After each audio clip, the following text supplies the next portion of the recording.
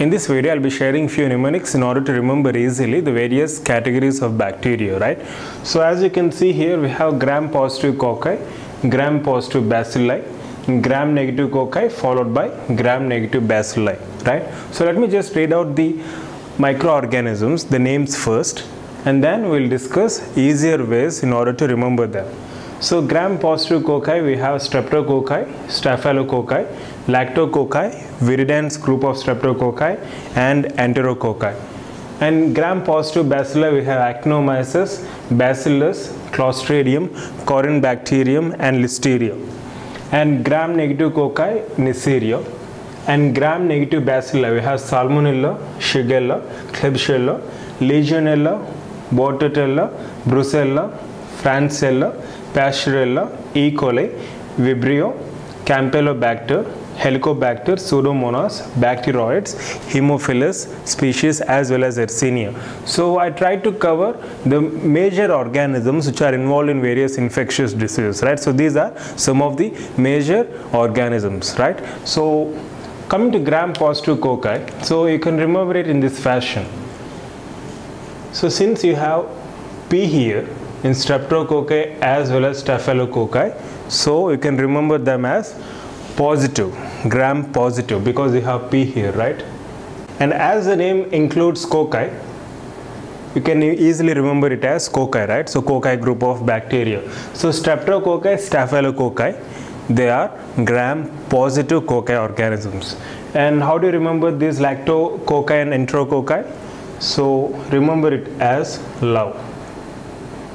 So L stands for lactococci, V stands for viridans, and E stands for enterococci, right? So that's how you can easily remember various important or major gram-positive cocci. So streptococci, staphylococci, lactococci, viridans group, and also we have enterococci, right? And now moving on to gram-positive bacilli.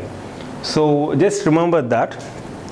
So whenever you're starting something, some kind of activity with positiveness, usually we start from the beginning point, right? So write down A, B, C in the alphabets, A, B, C, where A stands for actinomyces, B stands for bacillus, C stands for clostridium, right? So once you write down clostridium here,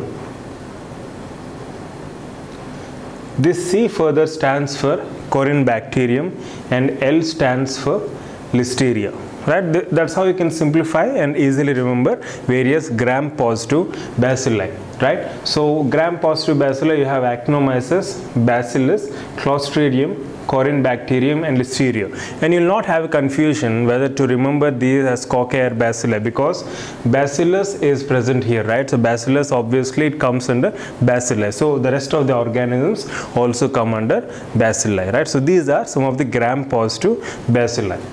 And coming to gram-negative cocci, so you have negative Ne, right?